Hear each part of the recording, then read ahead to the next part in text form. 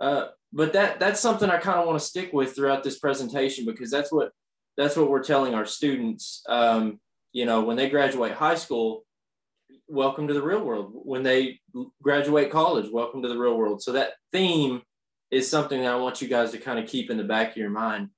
My name is Eric Yarberry. I'm the Director of Education at World Services for the Blind. I have been blind my entire life, 27 years now, and I have been working in the field of blindness for 5 years. I spent 2 of those years working the summer program at World Services for the Blind, helping our transition students either decide what they wanted to do after high school or earn college credit, whatever that looked like. And I've spent the last 3 years of my career as the Director of Education overseeing our life skills programs, our vocational programs, as well as the transition summer program. So let's kind of hop in here. Hold on a second, taking notes.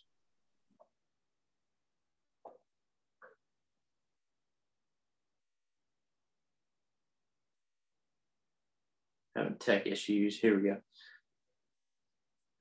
So this will be an interactive discussion.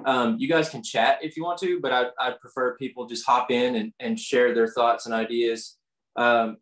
So first things first, I want you to try and remember what it was like for you when you were in high school. Some of you that might be way back. Some of you it might be a few years ago. But let's talk about what was your first job. Someone want to throw some ideas out there? My first job was actually working at the Disability Center at UALR. Unfortunately, I didn't. Most people will probably throw out jobs like fast food restaurants, but I didn't have a job like that. I was lucky enough to have an office job. The first job I did, working minimum wage. So, anybody else want to share? Yeah, Mickey D's was my first job. Yeah. I hated it too. Yeah. How old were you when you did that? 16. Okay. Yeah.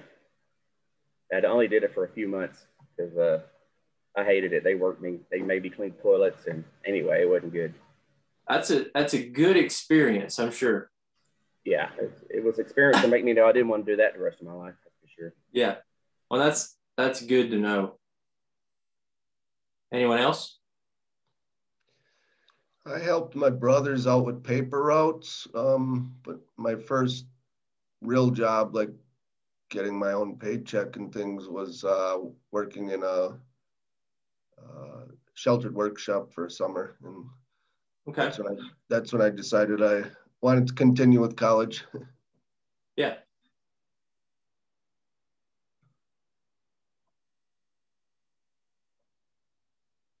Let me have one more share.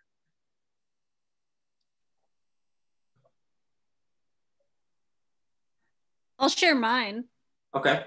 I had a pretty unusual one, and I worked at the zoo in the kitchen, making all the food. that is an unusual one. Yep. That's pretty cool.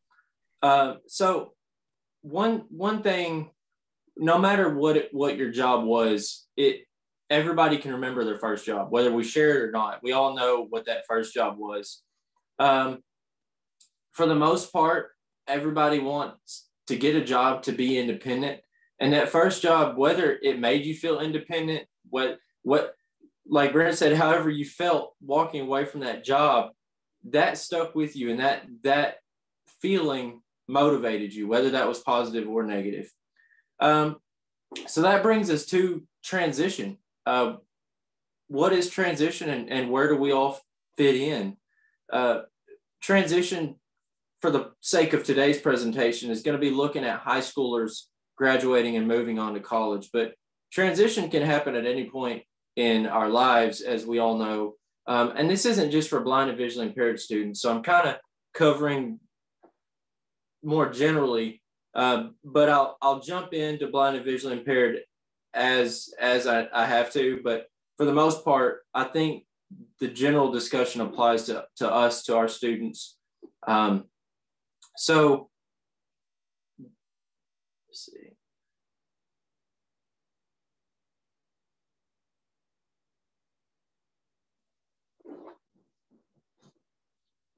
So one thing that I kind of want to point out is when you're transitioning from high school into the workforce, you always feel like you want to get out on your own. Like I said, our theme really is welcome to the real world. And that's kind of what we tell our students. It's what we're told. And I think that because we tell our students that, us as professionals, we always say, hey, you can reach out to us whenever you want to. You can lean on us if you need us. But we turn around and we always tell them, you know, it's going to be tough out there. You're going to need to learn how to do this on your own. But we need to change the way we're phrasing those things. I think our students are, that they're assuming that because we're adults, we wouldn't ask for help. So why should they? So first, I think we really need to change our language. And I am going to talk about our programs along the way, but I kind of want to talk about this overall. But us as educators, rehabilitators, all across the board just need to be more willing to pull students to us and create an open atmosphere where students are actually willing to talk to us. If you look at the high school environment, for example, students are always pushed to move on to the next test, to get homework completed, to be on time, not be late. And there's always someone there or multiple people there holding their hand and actually pushing them. But that's not the real world. And we know that, but the students don't often know that. The students that we work with, especially the ones that I see come through our summer programs, I spend a lot of my time over the summers doing wake up duty and dorm patrol, just getting students out of bed at 8 a.m. They've missed breakfast. And those are things that we don't think of. If you work in the profession, you do, but on a day-to-day basis, you don't think, man, someone needs to teach these kids how to set an alarm. You know, in a grumpy tone, you could say that and it'd be fine. But for the most part, our students coming out of high school and into college, they need to understand that they can lean on us, and we need to create an open atmosphere, like I said. And some things that I think we can do to really help foster that is, first of all, help our students know that they're not alone. So if in our summer programs, we have group meetings where our students are able to share problems that they encounter, and they know that their peers are actually going through the same thing. And you, in your own working with your own students, bring 2 or more together and let them talk to one another. It's really important for our students to have that peer feedback. As much as we think we know, every time we see a situation that's gone wrong, we say, well, I told them that should, you know. But if you get them in touch with their peers and you open them up to the community of folks that are going through the same thing they're going through, I think there will be a lot better outcome. That being said, definitely help our students find interest groups, establish a constant connection with our students, as well as, you know, really lean into that support system and make them feel that when they really do need you, they can call you. And that comes down to getting to know each and every one of our students.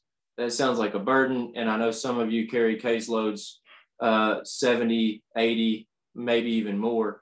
And I think that, you know, being able to bring them together in group settings can help you pinpoint where the problems are. And that goes into understanding their story, because there's no way, I totally understand that there's no way you can sit down and understand every single person's story. There's just not enough time. But I think getting the basics down, understanding what socioeconomic situation someone grew up in, one person compared to another person. Maybe someone, in my situation, I had a single parent and I had one sibling growing up. My situation compared to someone who had 4 siblings and a single parent, that's totally different. So everyone's facing multiple variables, and it's something to keep in mind. Another thing is really just offer to listen, not to provide advice. And that's something that we try to do here. I've got students, even adults that we work with here, come to me with situations where they're seeking advice, and it's not my job to solve our students' problems. And I understand that's across the board. But developing those problem solving skills, we do that in our summer program with our transition kids. If they have an issue in the class, I'm not going to write an email to their instructor for them. I'll sit down with them and show them how to write that email and actually what to say and how to say that. And and I'm not saying overall, like, our system, I'm definitely not doing everything right. You guys definitely are doing everything right, but I'm just kind of sharing. So that being said, I think it's important to get down to the individual. And that's kind of what I'm looking at here. So figure out what your students actually want to do when they grow up. Some of you may have just gotten into the jobs that you're in now. Those of you who were working jobs like McDonald's or at the zoo, obviously you're not doing that now, but what happened between then and now? And that's something that we need to share with our students, to say, hey, that first job you have, you're not going to be stuck there forever. This is a stepping stone. And I've got some interesting statistics that I'm going to be sharing along the way.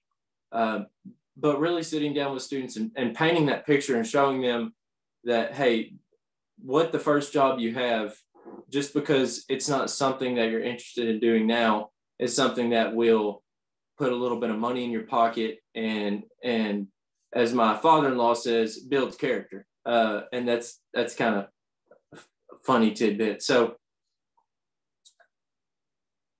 I want to jump into the stats I was talking about. 2017, the median weekly pay was $718. So median weekly earnings of high school graduates was $718. Sorry, got to be more specific there. Our students who are on disability checks, because I'm going to go there. Like I said, I'm blind. I've been on a disability check myself, so I know that we're looking at, anywhere from $650 to $800 a month. Just with a high school diploma, if they were to go find an entry-level full-time position, I know that's difficult, especially right now during COVID, but we're looking long-term here. The median earnings per week was $718. Even if they worked part-time, they would be able to surpass that $700 that they might earn on disability. And a lot of our students, they see, and I understand this is an issue too, they see our older blind individuals living on a disability check and they think that's okay. But I think if you sit down with students, and we do during our summer program, and say, hey, if you're on your parents' insurance, you'll be on their insurance until you're 26. Your job is to earn enough money between now and then. That's a long time to where you can actually get on your own insurance, and hopefully that's not disability, any of the insurance that's supported by Social Security. So World Services for the Blind summer program consists of 2 tracks. A lot of people know about our college prep program. It's kind of been on and off over the past few years, but we've always had students in it ever since I've been here. Last year it was all virtual, and all 5, because it was the first year we had it, all 5 of our virtual students earned college credit. I'm very proud of those students, and they worked really hard to make that happen. We also have a career track where students come through, and right now we have programs in multiple career clusters, so they're able to kind of get a look into each one of our vocational programs, if that might interest them as well. So some more statistics for you. Only 33.4% of individuals older than the age of 25 have a bachelor's degree. And that's for our students, most likely a lot lower, obviously, but these are general statistics. Only 36% of 36% of job openings as of 2019 require a high school diploma. If you stack that to an associate's degree, if you graduate high school and you get an associate's degree, the job market has opened. You've been open to 63% of the job market just with a 2-year degree.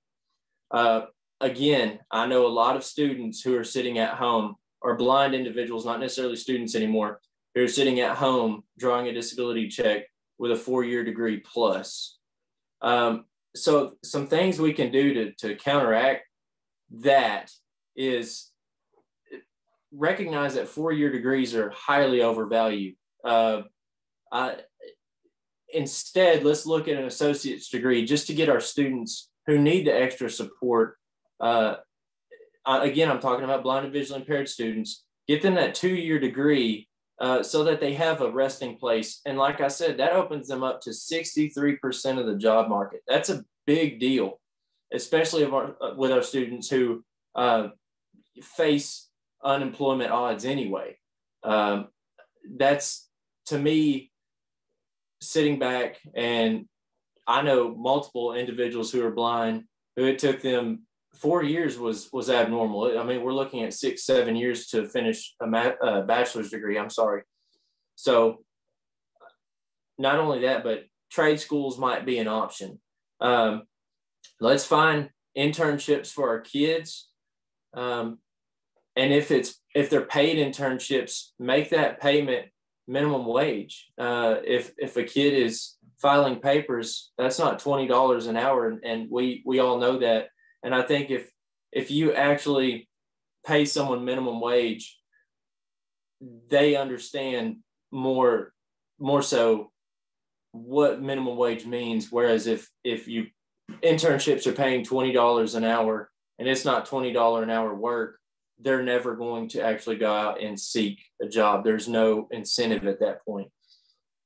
So I want to transition into college. And I'm trying not to beat everyone over the head with statistics, but how many of you utilized a tutor while you were going through school? And just kind of, you can chat that, you can discuss that. And then I've got a follow-up question. What clubs or organizations did you belong to while you were in college? So, and I can start. I actually didn't utilize a tutor in college until I was a junior. And clubs and organizations, I was in Phi Beta Lambda, which was Future Business Leaders of America, and I was in a collegiate sport club. So anybody else want to share? So again, the question is, did anyone utilize tutoring services in school? And what clubs and organizations did you belong to? I used a tutor in classes like chemistry and some advanced math classes that were pretty visual. And Okay. I was involved very little in sports or clubs. Okay.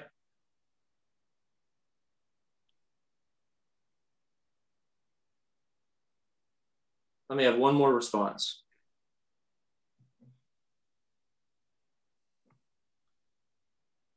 We do have someone who wrote in the chat, and I will read it right now. From Dina, I'm not visually impaired, but I work for a regional library of the National Library Service. I see a big need for assistive technology trainers. The technology is out there, but people have to learn how to use it. Yeah, good point.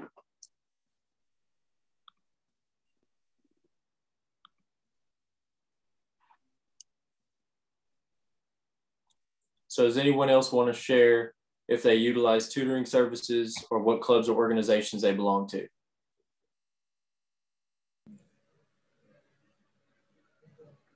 No, I never. Okay. Go ahead.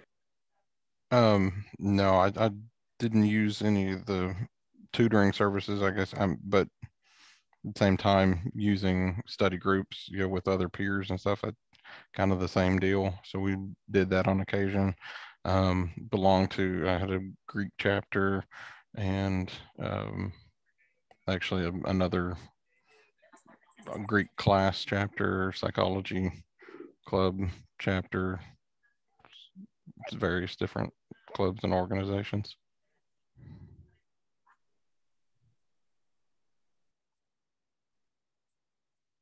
Brent, were you going to share as well? No, I was just going to say I never really, I went to school a little bit later. Of course, I went to college at first, but it was a junior college. Didn't really have any of that, like your chapters or anything like that. But the only thing I really did, I did some tutoring myself, but I didn't actually take any. I did help some people. Yeah, I understand that. For me. Okay, so what this kind of points to, and what I'm getting to is there really is room. There's a lot of room for us to jump in and help our kids. Like Brent said, at the smaller schools, there's not a lot of, there's really not a lot of services. The community college student to teacher ratios are awesome, especially at UAPTC here in Little Rock. It's a small community college for those of you not from Arkansas. But that school, like I said, the associate's degree path is great for our students. But that school has great disability services. But then when you transfer into a 4-year degree school, we can really start looking at helping our students find clubs and organizations to join. That's something we do with our students going through the summer program, because truthfully, you're going, and it's cliche to say this, but networking is what's going to get you jobs down the road. And I know everyone on this call knows that, but I'm going to go ahead and say it. And I think that clubs and organizations, whether you develop your own study groups, that's something that I did, as well as join organizations. Those people are the people that I talk to still today, more so than the people I talked with in high school. Even though I went to the School for the Blind, a very small school, and still know a lot of those people, their interests and hobbies don't align with mine. And that's fine. That's something we need to make sure that our students know is, first of all, you're visually impaired. We understand that. But that doesn't necessarily mean that your friends are always going to be visually impaired. There's a lot more interest for you out there. There's a lot more hobbies for you to get involved in. And being visually impaired is we understand that brings a lot of our students together. But at the end of the day, that turns out to be all they talk about. So I want to narrow down, and I'm going to transition into career and technical education in a moment, but I want to narrow down to the college setting. So according to the U.S. Department of Education, 19% of 18 to 24-year-olds on college campuses have a self-proclaimed disability. So we're looking at 20 out of 100 students on a college campus say they have a disability of some sort.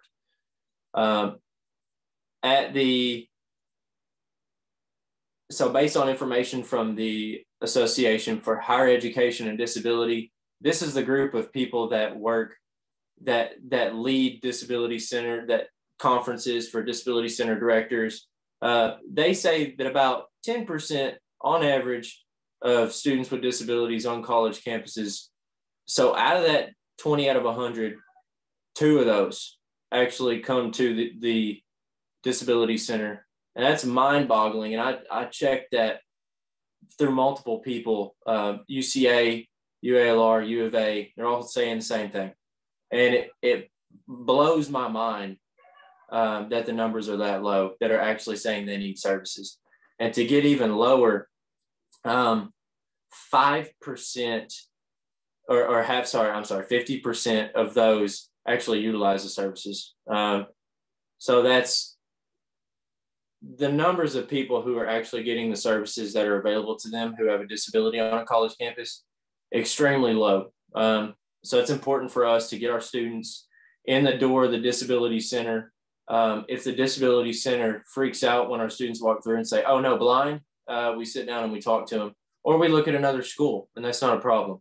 And we're there especially during our summer programs, we meet with Reed Claiborne, the director at the University of Arkansas at Little Rock Disability Resource Center.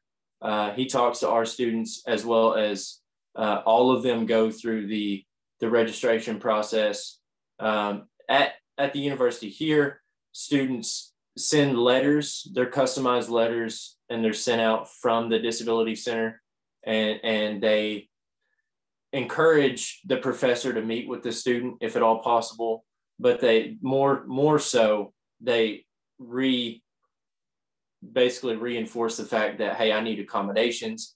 I'm going to need to sit in the front row. I need handouts in digital format, and I'm going to need to use the testing center. A lot of our students are terrified to stand out. We know what that looks like in the high school setting. That doesn't change much in college. So when students are on their own, they're even more likely to feel obligated to blend in with the crowd.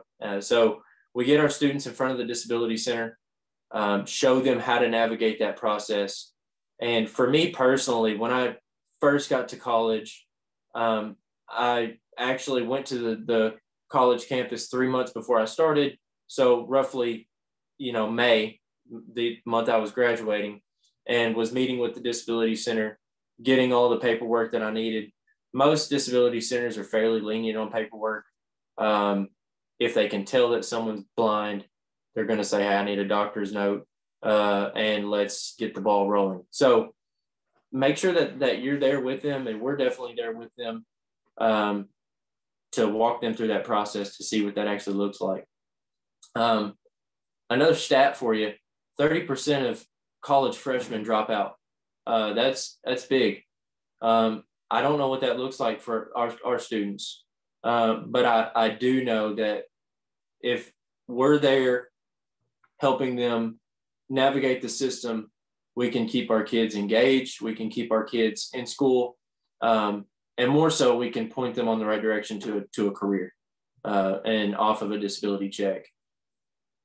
So within our summer program, we also, like I said, we help them figure out clubs and organizations, but we also talk about personal finance and what it looks like to live within your means. That sounds so boring to so many of our kids, but if you put the cost of an apartment and utilities alone, and you stop there in front of our kids, that's most likely over a disability check.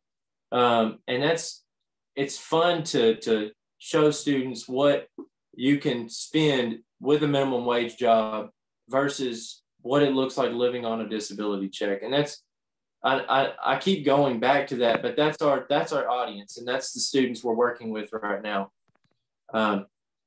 So does anyone have questions about the college track? We do put all of our students, if they have no college credit, we automatically put them in a communications course. We have a great relationship with the communications department as well as the English department. So our students can go through Comp 1 or Comp 2 or communications. This year we had a student go through algebra, and she did fairly well.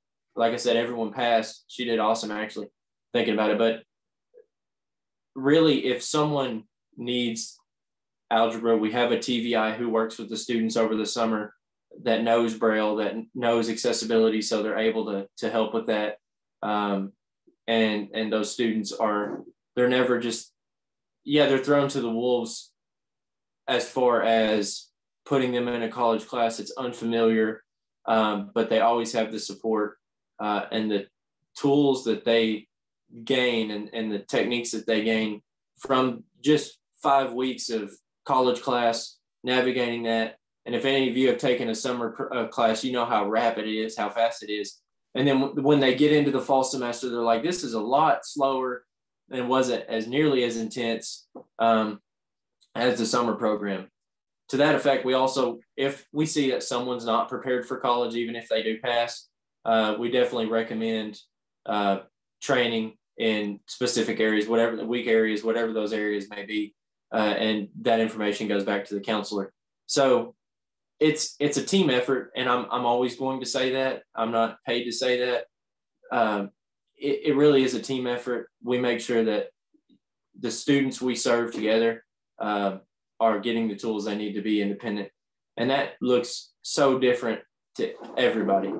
So are there any questions about the college track so far? We do have a comment from Dina in the chat, and I'm just going to read it because it's a really good point. In Texas, at least, grade school students have accommodations set up. They don't have to ask, so it can be a big change when young people go to college and suddenly nothing is set up for them. They have to make absolutely advocate for themselves and request accommodations. It can be difficult.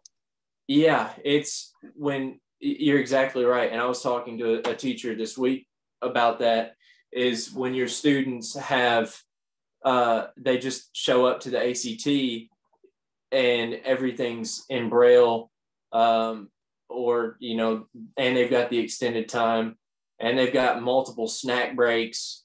That doesn't happen. And so you're exactly right. And that's something that we help students navigate, but that is a big deal. And that's something that the Disability Resource Center talks to our students about, to make sure that they know, hey, these accommodations aren't going to magically appear. No one is out there just to keep blind people from earning a college degree. It's just, I think I realized that every college professor was different early, probably my second year of college. And then I realized, like, wow, some of these people, this is their part-time job.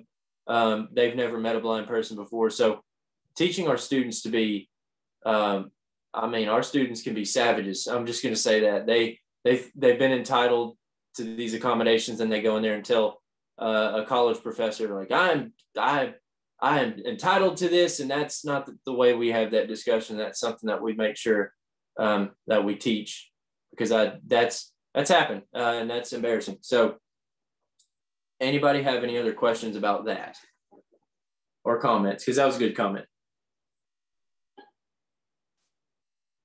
Okay. So as far as our career track for the summer, we have a wide variety of programs here at World Services. I have to plug us, obviously, because it's our webinar.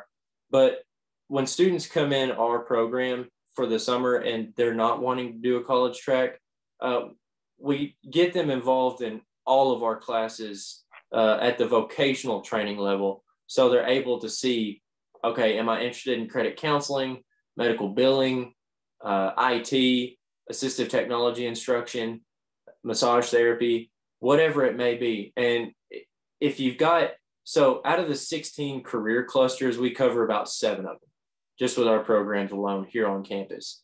But that being said, WSB is not the end all be all. We're here to help serve your students, but we do expose students to our programs through our vocational programs, so they have an idea, are these areas, at least the career cluster area, is that a specific area that you want to go into, for example, finance? So they get a feel for that. So another statistic is, after 10 years, a worker with a 1-year certificate was earning on average only $1,300 less than an individual with a bachelor's degree. And these numbers come from, if you think about it, you're looking at plumbers, welders, mechanics, IT professionals, especially massage therapists. Again, these trades that, as we know now, especially in Arkansas, this week for plumbers is they are making a lot of money. We're not prepared for a snowstorm, obviously. So that's kind of, I think, where that comes from. So another fact for trade schools is someone who graduates with a technical or trade diploma, on average, their median salary looks like about $35,000. And what that means for our students who are living on disability is, if you look at that, what we call the cash cliff, what it would cost for them after insurance, after all the benefits they get for living on disability, it starts to benefit them to get off of the couch and get off of the disability check right at about $30,000. Not many people talk about that. Not many people break that down. But after you run the cost of what they're earning, plus insurance, plus any other benefits they receive, it's about $30,000. So if you guys are interested in our program, our summer program, you can read more about it at wsblind.org, obviously. And then you can go to programs and services, and the youth program is right there on that page, and you can click on that. We do have, you can apply on that page as well. At this point, though, I want to open it up for any questions, just overall, or anything that anyone wants to throw out there. And really, thank you guys for joining. I don't want to take up too much more of your time. So yeah, I just want to end there. Thank you all.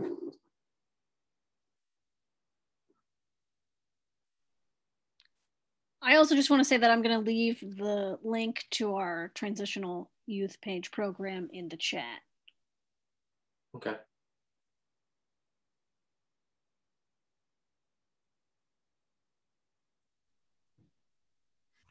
Appreciate it, Eric. Thank you. Thank you. Now I had a Eric, you just brought out that statistic about the $30,000. Yeah. How did y'all? I'm curious to hear that, or kind of what went into figuring. If you, I could send you what I found on that, but that's something we use pretty often because it's if you figure out, say $700 a month plus your insurance costs, most of our students, they come in here and they say, well, I want to earn a job, and I'm not kidding. I've got this down to the dollar sign. I want to earn $12 and it's like 41 cents an hour, or I have to be making like $16 an hour, something like that. It's pretty ridiculous, but that's about where we're walking after you run if you estimate insurance and all the other benefits that come along with that. But and we'll share that too. I'll make sure that I share that because that's one of the favorite things I like to share.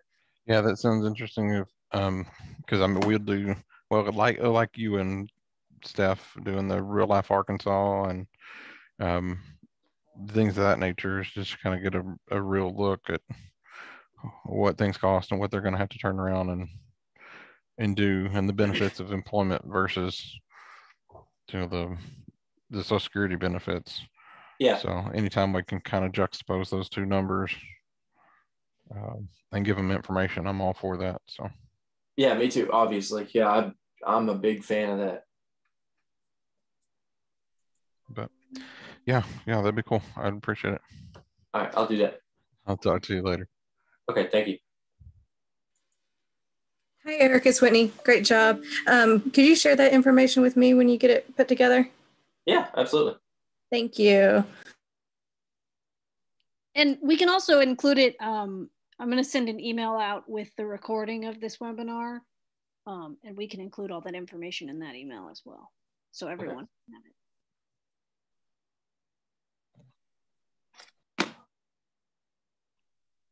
it. Sounds great. Thank you. Thank you.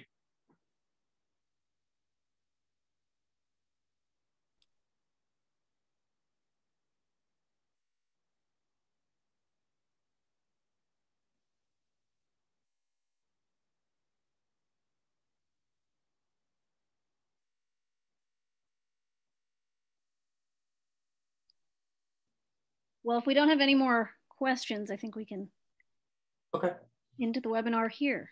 That's fine. Thank you, guys.